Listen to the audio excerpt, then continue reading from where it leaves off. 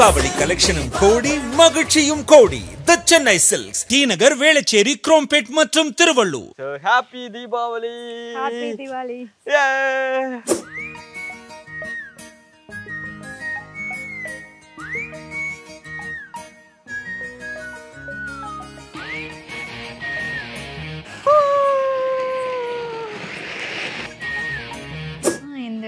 Sri Lanka. Sri Lanka.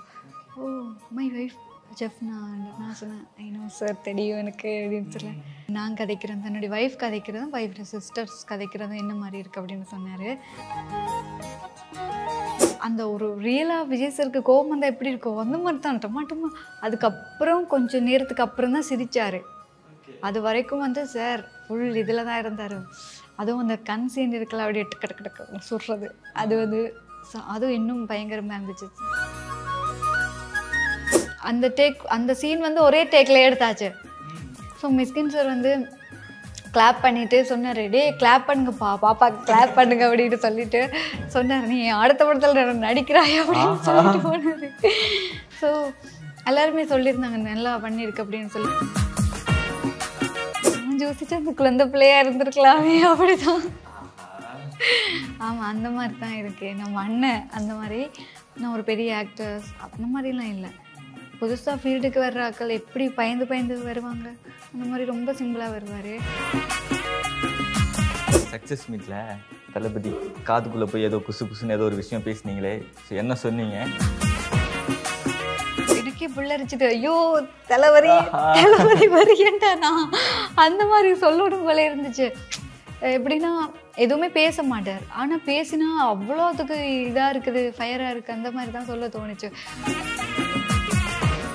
Second day shoot போது சார்கிட்ட கேட்டேன் சார் ஒரு ஃபோட்டோ எடுக்க வாங்க சார் சொல்லியிருந்தார் 2 பேரும் சேம் காஸ்டியூமில் நின்னோம் சார் சொல்லியிருந்தார் ட்ரெஸ் சேஞ்ச் பண்ணிவிட்டு காரூனில் வந்து எடுத்துக்கோங்க அப்படின்னு சொல்லியிருந்தார் ஏன்னா சார் வந்து ஷூட் ட்ரெஸ் எதுலேயுமே பிக்ஸ் கொடுக்குறது இல்லை சார் டிஸ்டர்ப் பண்ணக்கூடாது அவ்வளோ தான் தோணுச்சு நெக்ஸ்ட் டே வந்து ஷூட் போயிட்டு இருக்கும்போது இடைக்கு பிரேக் வரும்போது வாங்கம்மா ஃபோட்டோ எடுத்துக்கோ அப்படின்னு சொல்லியிருந்தாரு சார் அதை மறக்காமல் கூப்பிட்ருக்காரு தானே லியோ 2 வந்து கண்டிப்பாக இருக்க போகுது கஃபேவை வந்து அப்டேட் பண்ணுவாருன்னு நினைக்கிறேன் வேறு மாதிரி அப்படி அப்டேட் பண்ணும்போது என்ன போஸ்டிங் கேட்பீங்க நீங்கள் சார் அதை நான் பார்த்துக்கிறேன் நீங்கள் என்ன நம்புங்க சார் வீட்டை இருங்க சார் சாக்லேட் கப்பி கேட்டாலும் எல்லா கப்பியும் நானே கொடுக்குறேன் சார் போங்க சார் வீட்டை என்னட்டு நான் ரெடி தான் வரவா அண்ணன் நான் இறங்கி வருவா தேல் கொடுக்கும் சிங்கத்தை சீண்டாதப்பா வந்தது என் ரூட்டு மாறாதுப்பா நான்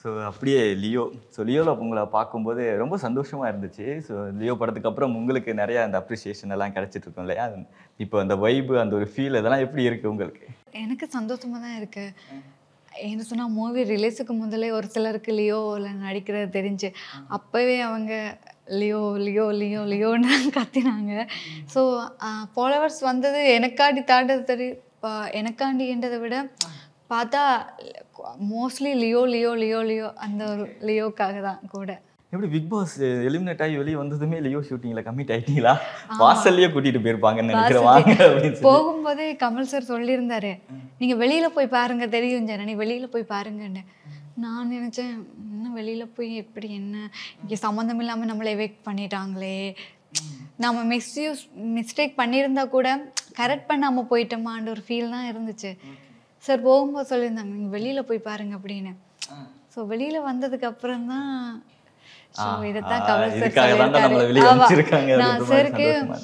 பிக் பாஸ் ஃபைனல் கொண்டாட்டம் நடந்துச்சு தானே அதுலேயே சாருக்கு சொல்லிட்டேன் சார் நீங்கள் சொன்ன மாதிரி வழியில் போய் பார்த்தேன் அப்படின்னு சொல்ல சார் சிரிச்சாரு பிக் பாஸ்ல இந்த எவிக்ட் ஆகி ஒரு 1 வீக்லேயே ஷூட் ஸ்டார்ட் ஆகிட்டு சரி ஐ திங்க் 5 இல்லாட்டி 1 வீக் அதுக்குள்ளே தான் ஸ்டார்ட் ஆகிட்டு சரின்னு போகிறேன் ஃபர்ஸ்ட் டே விஜய் சார் இருக்காரு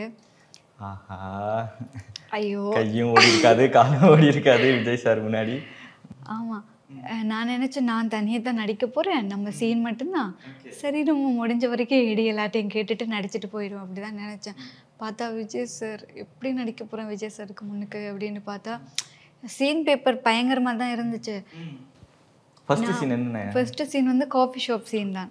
ஆஹா, ஃபர்ஸ்ட் சீனே அந்த டர்னிங் பாயிண்ட் சீனா? ஆமா. சார் கிட்ட கேட்டேன், who is Parthivan? Vijay sir ஆமா. ஓய்யோ என்னங்க சொல்றீங்க, எப்படி பயமா இருக்கு அப்படின்ட்டு தான் போனால் சார் வந்தார். ஹாய்மா, இப்படி இருக்கிறீங்க, நல்லா இருக்கிறீங்களா அப்படின்னு. நல்லா இருக்கேன் சார் அப்படின்னு சொல்ல. எந்த இடம் அப்படின்னா Sri Lanka sir. O Sri Lanka, oh my wife Jaffna. நான் சொன்னேன் ஐ நோ சார், தெரியும் எனக்கு அப்படின்னு சொல்ல. Okay same லாங்குவேஜ்ன்னாரு. வீட்டில் கதைக்கிறதும் நான் கதைக்கிறேன், தன்னுடைய ஒய்ஃப் கதைக்கிறதும், ஒய்ஃப் சிஸ்டர்ஸ் கதைக்கிறதும் என்ன மாதிரி இருக்குது அப்படின்னு சொன்னார். நான் ஓகே அப்படின்ட்டு இருந்தேன். அதுக்கப்புறம் ஷூட் ஸ்டார்ட் ஆகிட்டு பயங்கரமாக போயிட்டு சார் சார் தெரியும் தானே பயங்கரமாக நடிக்க வலிக்கிட்டாரு. ஆக்டிங் அந்த கருப்பாய் சாங்கெல்லாம் லைவாக பார்த்தீங்களா? ஒரு டான்ஸ் ஆடுறதுலாம்? ஆமாம் பார்த்தேன். நார்மலாக தான் வந்தார். இப்போ புதுசாக வந்து இண்டஸ்ட்ரிக்குள்ளே போகிறாக்க ரொம்ப கோயிடாக பயந்து போவோம். வரும்போது அப்படி தான் சிம்பிளாக வந்தார். மாஸ்டர் சீன் சொன்னார், இதுதான் ஸ்டெப் அப்படி. அப்போ தான் நான் ஸ்டெப் பழக்கி கொடுக்குறாரு மாஸ்டர். பார்த்தா அவர் கட்ச் பண்ணிவிட்டு ஓகே அப்படின்ட்டு உடனே பண்ணினார். நல்லா இருக்குதே. அப்போ தான் நானும் ஃபஸ்ட்டாக பார்க்குறேன். நான் இருந்து பார்த்துட்டே இருக்கிறேன். நல்லா இருக்கு அப்படின்னு யோசிச்சு பார்த்துட்டு இருக்க பயங்கரமாக இருந்துச்சு. அதான் நான் நினைக்கல அந்த சீன் தான் மூவிலேயே ஒரு ஹைப் போட்டு கொடுக்க போகுதுன்னு. அப்போக்கே அதை என்ஜாய் பண்ணி பார்த்தேன். மூவியில் வந்து அப்படின்ற மாதிரி பார்த்தேன். அந்தளவுக்கு இருந்துச்சு. ஸோ மூவியில் பார்க்கும்போது பயங்கரமாக இருந்துச்சு. இன்னும் ஃபர்ஸ்ட் ஹாஃப்லேயே அந்த ஃபைட் சீக்வன்ஸ் பற்றி தான் நிறைய பேர் பேசிகிட்டு இருக்காங்க. அது லைவாக பார்க்கும்போது எப்படி இருந்தது அந்த கஃபே ஃபைட் சீன்? உண்மையிலுமே பயங்கரமாக இருந்துச்சு. ரியலாக வந்து ஃபைட் நடந்தால் எப்படி இருக்கும் அந்த மாதிரி தான். சாண்டிக் மாஸ்டருக்கும் காயம் வந்துச்சு, விஜய் சருக்கும் காயம் வந்துட்டு, அதை அவங்க பொருட்படுத்தலைன்னு நினைக்கிறேன். அந்த ஒரு ரியலாக விஜய் சருக்கு கோபம் வந்தால் எப்படி இருக்கும் அந்த மாதிரி தான் டமாட்டமா. அதுக்கப்புறம் கொஞ்சம் நேரத்துக்கு அப்புறம் தான் சிரித்தார். அது வரைக்கும் வந்து சார் ஃபுல் இதில் தான் இருந்தார். அதுவும் அந்த கண் சீன் இருக்கலாம் அப்படியே டக்கு சுடுறது, அது வந்து அதுவும் இன்னும் பயங்கரமாக இருந்துச்சு. சாரோட ஃபேஸை பார்க்க எனக்கே பயமாக இருந்துச்சு. அவ்வளோ ஒரு ஆக்ரேஷம் இருந்துச்சு. அது மிஸ்கின் சார் வேறு உங்களை அலேக்கா கொத்தோட தூக்குவார். ஆமாம், அது வந்து ஒரு டேக்கில் தான் எடுத்தது. ஏன்னு சொன்னால் எனக்கு மாஸ்டர் சொன்னார் எல்லாருமே இருக்கிறோம், விஜய் சார் வர்றாரு, ஓகே தானே ஜனனி அப்படின்னு கேட்டிருந்தாரு. என் மைண்ட் செட்டில் வந்து நம்மளால் டேக் நிறைய எடுக்கக்கூடாது. அது வந்து ஸ்டார்டிங்லேருந்து எனக்கு இருந்துச்சு. ஸோ நிறைய டேக் போகவே கூடாது என்று சொன்னால் என்னால் வந்து சார் வெயிட் பண்ண முடியாது. என்ன சொன்னால் ஃபுல் சீக்வன்ஸும் சார் கூட வர மாதிரியே தான் இருக்குது. ஸோ அப்படின்ட்டு கேட்க வந்து அந்த சீன் வந்து ஒரே டேக்கில் எடுத்தாச்சு. ஸோ மிஸ்கின் சார் வந்து கிளாப் பண்ணிவிட்டு சொன்னார், டே கிளாப் பண்ணுங்கப்பா, பாப்பாக்கு கிளாப் பண்ணுங்க அப்படின்னு சொல்லிட்டு சொன்னார். நீ அடுத்த படத்தில் நடிக்கிறாய் அப்படின்னு சொல்லிட்டு போனார். ஸோ எல்லாருமே சொல்லியிருந்தாங்க நல்லா பண்ணியிருக்கு அப்படின்னு சொல்லி. அந்த சீன் எனக்கு தெரிஞ்ச ஒரு டேக், அது ஒரு டேக்கில் தான். மிச்சம் எல்லாம் சில சீன் வந்து ஒயிட் க்ளோஸ் அந்த மாதிரி போயிட்டு இது ஒரு டேக்லேயே அப்படி எடுத்தாச்சு. பிக் பாஸ் பற்றியெல்லாம் ஏதாவது கேட்டார். நான் சொன்னேன், அப்போ நீங்கள் மூவிக்காக தூக்கிட்டாங்களா அப்படின்னு கேட்டார். தெரியல சார் அப்படின்னு. வாய்ப்பு இருக்குது சார், இவங்க பண்ணாலே பண்ணியிருப்பாங்க. அப்போ நீங்கள் உள்ளே இருந்தால் டைட்டில் வின்னர் ஆகிருப்பீங்களா?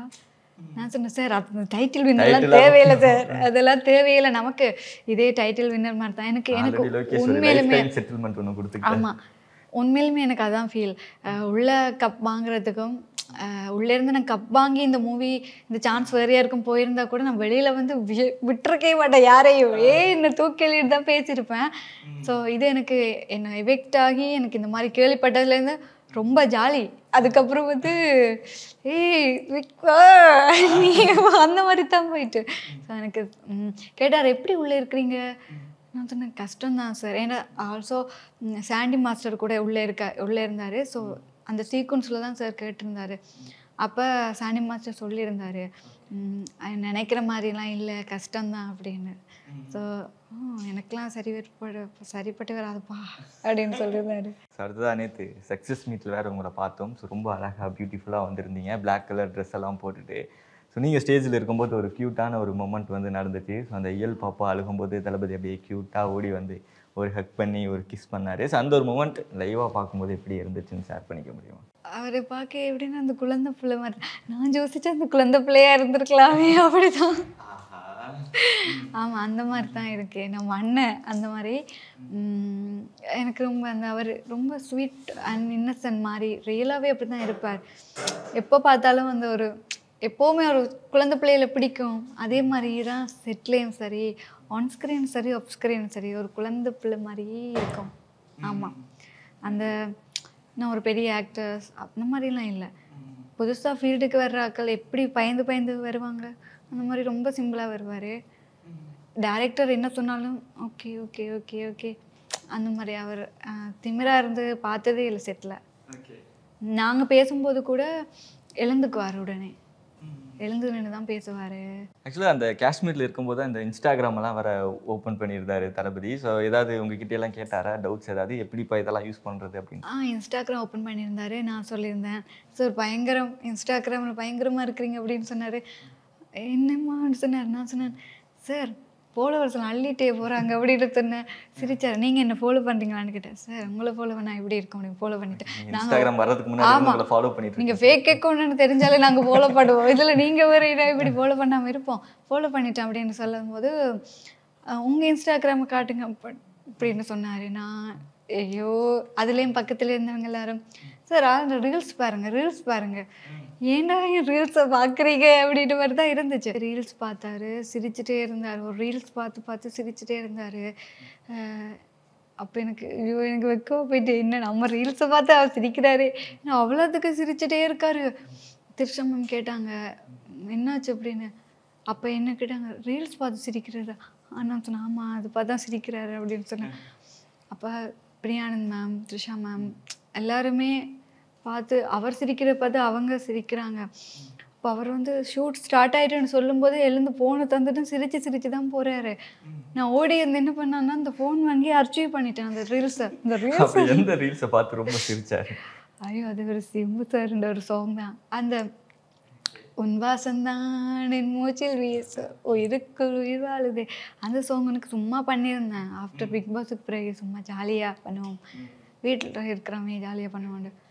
அது நான் நினைக்கிறேன் சாருக்கு காமெடியாக இருந்திருக்கு போல. அவர் ரொம்ப க்யூட்டாக பண்ணியிருந்தீங்க. அது மீம்ஸ் இருக்குதுல்ல, அதுக்கு முன்னுக்கு அவர்கிட்ட மீம்ஸ் எல்லாம் காட்டியிருந்தான். சார் உங்களை பற்றி வந்த மீம்ஸ் பாருங்கன்றெல்லாம் இன்ஸ்டாவில் காட்டிகிட்டே இருந்தான். காட்டும்போது கூட சார் சிரிக்கல, இப்படியே பார்த்துட்டு.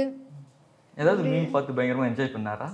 அந்த ஒரு மீம்ஸ் இருக்கு, அவரும் லோகேஷ் அண்ணாவும் இப்படியே இருப்பாங்க, பின்னுக்கு ஒரு வில்லன் சிரிச்சுட்டே இருப்பாரு. அது மாஸ்டர், ஆமா மாஸ்டர் ஆடியோ லான்ச்ல பேரண்ட்ஸ் மூவி பார்க்கும்போது parents reaction and me reaction போட்டு மீம்ஸ் வரும். அது பார்க்கும்போது சிரிச்சாரு.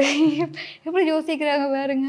தனக்கு மீம்ஸ் நிறைய பிடிக்கும், நிறைய பார்க்குறேன், அதுவும் தமிழ் மீம்ஸ் நிறைய பார்க்குறேன், ஜாலியாக இருக்குமென்று சொல்லியிருக்காரு. தனக்கு ஏதோ ஒரு பேஜ் பிடிக்குமென்று சொன்னார், அது ஞாபகம் இல்லை என்னண்டு.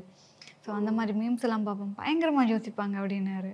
சக்ஸஸ் மீட்டில் தளபதி காதுக்குள்ளே போய் ஏதோ குசு குசுன்னு ஏதோ ஒரு விஷயம் பேசுனீங்களே, ஸோ என்ன சொன்னீங்க? அது கேட்டுச்சா? கேட்கலங்க, அதனால தான் கேட்குறேன். அது சொல்ல எல்லாத்தையும் காதுக்கு சொன்னது சொல்லுவீங்க, ஏதோ சொன்னீங்க, அதுக்கப்புறம் ஹக் பண்ணாரு. ஸோ என்ன விஷயம் சொன்னீங்க? அது சார் ரொம்ப ரொம்ப சந்தோஷமாக இருக்கு சார் அவர் கூட நிற்கிறது. உண்மையிலுமே எப்படின்னா ஒரு டைமில் அவர் டிவியில் மட்டும்தான் பார்த்துருப்போம். ஸோ தளபதி, இளைய தளபதி அந்த மாதிரிலேருந்து பார்த்துருப்போம். ஸோ அவர் கூட நடித்து அவர் இருக்கிற இடத்துல அவருக்கு முன்னால் பேசி ஸ்டேஜில் பக்கத்தில் நிற்கும்போது ஒரு ஹாப்பினஸ் தானே. ஸோ ரொம்ப சந்தோஷமாக இருக்குது சார் பக்கத்தில் நிற்கிறது அப்படின்னு சொல்லுவது சார். ரொம்ப எமோஷனலாக ஃபீல் பண்ணி சொல்லியிருக்கீங்க. ஸோ நம்ம அண்ணன் நம்ம அண்ணன் ஆகிட்டாரு. அப்புறம் நான் சொன்னேன் முதலே, சார் ஸ்ரீலங்காவில் உங்களுக்கு நிறைய ஃபேன்ஸ் இருக்கு சார், உங்கள் படம்னா அந்தளவுக்கு ஃபேன்ஸ் அப்படி நிற்பாங்க தியேட்டர்லன்னு சொன்னேன். தேங்க்ஸ்மா, தேங்க்ஸ் அப்படின்னு சொல்லியிருந்தாரு. எந்த அளவுக்கு என்ஜாய் பண்ணீங்க தளபதியோட ஸ்பீச்சை? ரொம்ப நல்லா இருந்துச்சு. ஏன்னா ஃபர்ஸ்ட் டைம் நான் லைவாக பார்க்குறேன், இல்லாட்டி ஃபோனில் டிவியில் தான் பார்த்துருப்பேன். பட் லைவாக பார்க்கும்போது ரொம்ப எனக்கே புல்லரிச்சுது. ஐயோ தலைவரி வரியேன்டா நான் அந்த மாதிரி சொல்லணும் போல இருந்துச்சு. எப்படின்னா எதுவுமே பேச மாட்டார், ஆனால் பேசினா அவ்வளோதுக்கு இதாக இருக்குது, ஃபயராக இருக்குது, அந்த மாதிரி தான் சொல்ல தோணுச்சு. பட் அவர் சொன்ன டைலாக்ஸ் லைஃப்பில் எடுத்தால் நாங்கள் நல்லா இருப்போம் அப்படின்னு தோணுச்சு. அவர் இருக்கிற ஹேட்டர்ஸுக்கு செம்ம செருப்படியாக இருந்துச்சு அவரோட ஸ்பீச். கப்பு வாங்கி கொடுக்கணும்னு சொல்லி சொல்லும்போது வந்து ஓகே கன்ஃபார்ம் வர போகிறாரு 2026 அப்படின்னு முடிவு பண்ணிட்டோம் நாங்கள் எல்லாருமே. நீங்கள் வந்து ஒரு பொலிட்டிக்கல் ஆங்கராக இருக்கீங்க. ஆல்ரெடி நீங்கள் வந்து ஒரு ஆங்கர் பிக் பாஸ் வர்றதுக்கு முன்னாடி ஒரு பொலிட்டிக்கல் ஆங்கராக இருந்து விஜய் சார்ட்ட ஒரு கேள்வி கேட்கணும் அப்படின்னா என்ன கேள்வி கேட்பீங்க? ஸோ மக்கள் ரசிகர்களுக்காக வந்து இவ்வளோ காலம் அவர் நிறைய மக்களுக்காக செஞ்சுருக்காரு. கூட வந்து சில பேருக்கு டிக்கெட் கொடுக்க மாட்டாங்க. எக்ஸாம்பிள் அந்த ஒரு சிலருக்கு தியேட்டரில். ஓகே. ஸோ அவங்களுக்காகலாம் வந்து அவரே அலோவ் பண்ணி டிக்கெட் எடுத்து உள்ளே விட்டுருக்கிறார். ஸோ எப்படின்னு சொன்னால் மக்கள் ரசிகர்களுக்காக வந்து இவ்வளோ காலம் ஒரு விஷயம் செய்கிறார். ஏன் அதே மக்களுக்காக நீங்கள் இறங்கி வந்து செய்யக்கூடாது? அதுவும் வந்து பாதி தொகுதியை அடுத்து நீங்கள் முழு தொகுதியை அடுத்து நீங்களே செய்யக்கூடாதுன்னு கேட்பேன். இந்த ஒரு கேள்விதான். ஆனால் ஏதாவது கேட்டிருக்கீங்களா? ஏதாவது பொலிட்டிக்கலாக கேட்டதில்லை. ஒரு நாள் பொலிட்டிக்கலாக கேட்டதில்லை. ஆனால் வந்து ஷூட் வந்தோன்னு கேட்பாரு, என்னப்பா என்னை பற்றி பேசுகிறாங்க, இன்னைக்கு என்னை பற்றி என்ன பேசுகிறாங்க. நாங்கள் சொன்னாங்க, சார் மனோபாலா சார் இந்த டெத்துக்கு நீங்கள் இதோட போனீங்க, திருநூறு பூசிட்டு போனீங்க, அது வந்துச்சு சார் என்று சொல்ல, என்னம்மா அது கோயிலுக்கு ஏதோ ஒன்று வீட்டில் பூசி விட்டாங்க போல இருக்கு, நான் அதை மறந்து வந்துட்டேன், அது இதாயிடுச்சுதா சார், அதை இதாயிட்டு அப்படின்னு சொன்னேன். ஒரு சாயலில் பார்க்கும்போது த்ரிஷா மேம் மாதிரியே இருக்கீங்க. ஸோ இது த்ரிஷா மேமே சொன்னாங்களா உங்ககிட்ட, என்ன என்னோட ட்வின் சிஸ்டர் மாதிரி இருக்கீங்களே நீங்கள் அப்படின்னு? ஆனால் த்ரிஷா மேம் வந்து சொல்லியிருந்தாங்க, ஹாய் கூப்பிட்டாங்க, ஹாய் ஹவ் ஆர் யூ, நான் பார்த்தேன் பிக் பாஸில் மேடையில் சொல்லியிருந்து தானே த்ரிஷா மேம் மாதிரி ஆகணும் அப்படின்னு சொல்லி எனக்கு நிறைய பேர் ட்விட்டரில் டேக் பண்ணினாங்க. நான் பார்த்தேன். ஸோ உனக்காக பார்த்தேன் கொஞ்சம் நான் பிக் பாஸ், அதுக்கப்புறம் வந்து ஃபைட்டாக இருந்துச்சு, அதுக்கப்புறம் நான் விட்டுட்டேன் அப்படின்னு சொல்லியிருந்தாங்க. ஆனால் அவங்க பார்க்கும்போது வந்து she is looking like that Sai Pallavi அப்படி தான் சொல்லியிருந்தாங்க.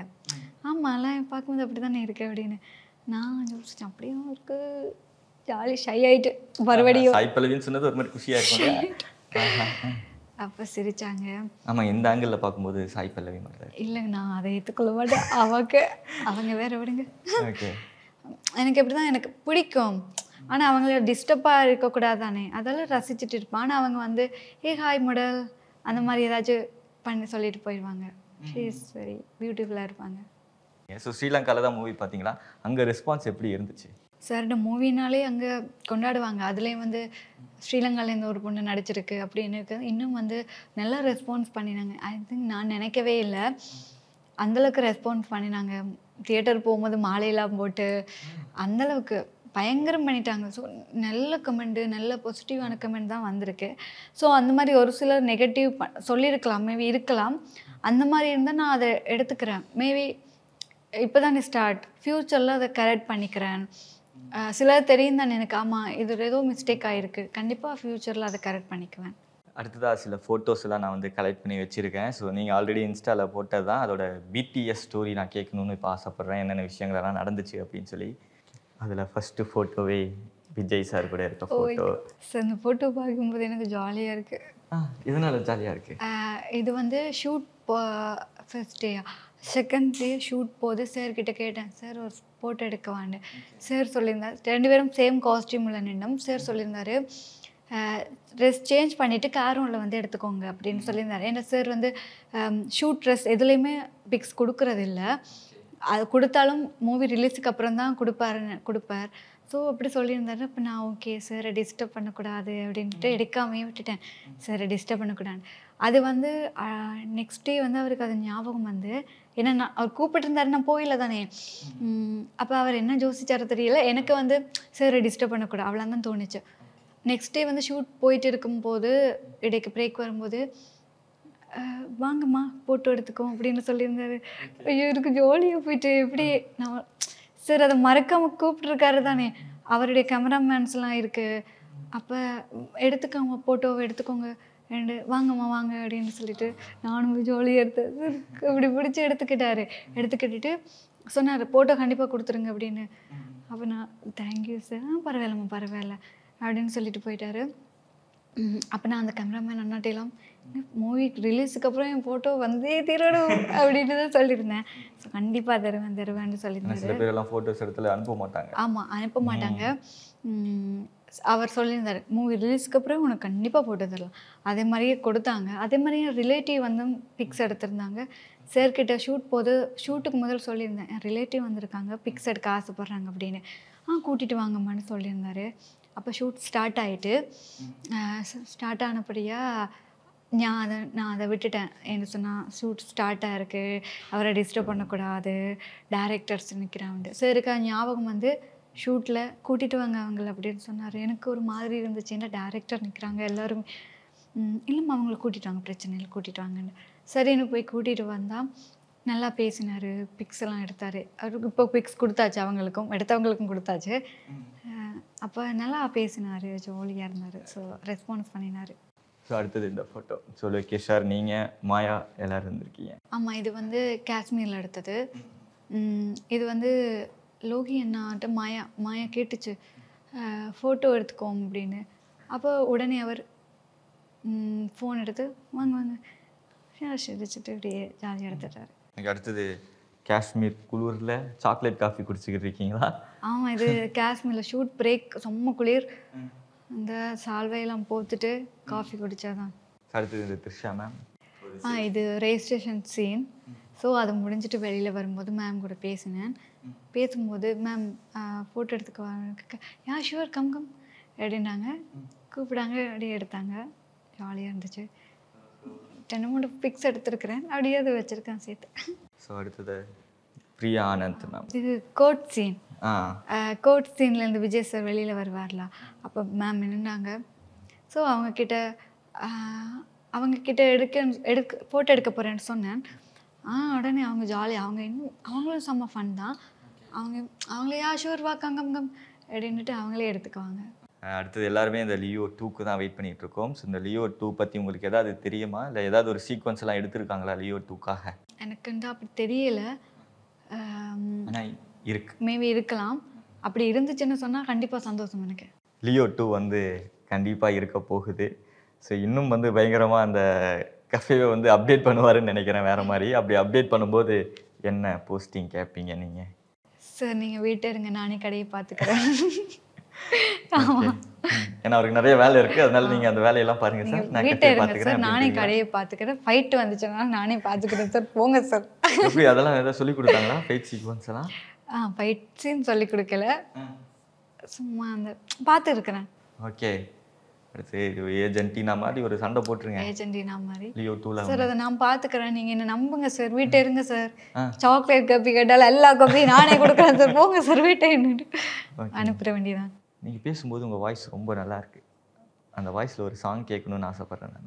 நான் ரெடி தான் வரவா அண்ணன், நான் இறங்கி வரவா, தேல் கொடுக்கும் சிங்கத்தை சீண்டாதப்பா, இவங்கத்து என் ரூட்டு மாறாதுப்பா. நான்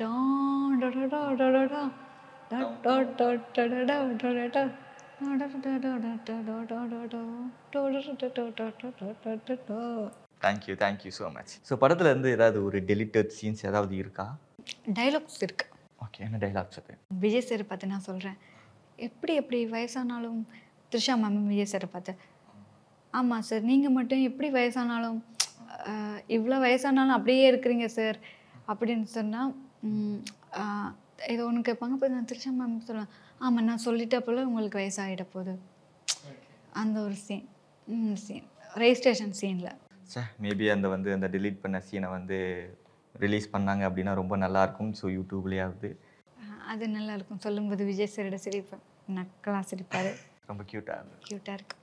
ஸோ லியோ படம் ரிலீஸ் ஆகி வேறு மாதிரி சக்ஸஸ்ஃபுல்லாக தியேட்டர்ஸில் போயிட்டுருக்கு. எல்லா ரெக்கார்டையும் பிரேக் பண்ணி புது ரெக்கார்டை வந்து க்ரியேட் பண்ணியிருக்கு. கிட்டத்தட்ட ஒரு 540+ crores கிட்ட வந்து கலெக்ட் பண்ணியிருக்கு. இன்னும் அதுக்கு மேலேயும் பண்ணும். எப்படி இந்த லியோ படத்தோட சக்ஸஸ் வந்து எல்லோரும் பயங்கரமாக இந்த சக்ஸஸ் மீட்டில் செலிப்ரேட் பண்ணாங்களோ, அதே மாதிரி இப்போது தீபாவளி வேறு கிட்ட வந்துக்கிட்டே இருக்குது. நம்ம வந்து ஒரு தீபாவளி செலிப்ரேஷன் மாதிரி பட்டாசெல்லாம் வெடித்து பயங்கரமாக இந்த கொண்டாடிடுவோமா? கண்டிப்பாக. ஸோ எஸ், லியோ படம் மிகப்பெரிய ஒரு சக்ஸஸ் ஆகிருக்கு. இன்னும் தீபாவளி வரைக்கும் படம் வந்து போகும்னு நினைக்கிறேன். இந்த ஸோ எஸ் இப்போ தளபதி தீபாவளி லியோ தீபாவளி இப்போ நம்ம ஜனனி கூட வந்து செலிப்ரேட் பண்ணிக்கிட்டு இருக்கோம். இது வந்து அடுத்ததான் நீங்க பண்ண போற ப்ராஜெக்ட். ஹாப்பி தீபாவளி.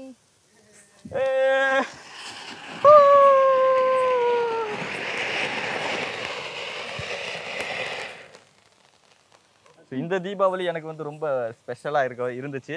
ஏன்னா இதை வந்து உங்க கூட செலிப்ரேட் பண்ணியிருக்கேன் நான் அப்படிங்கிறதுனால. So happy Deepavali. Happy Deepavali.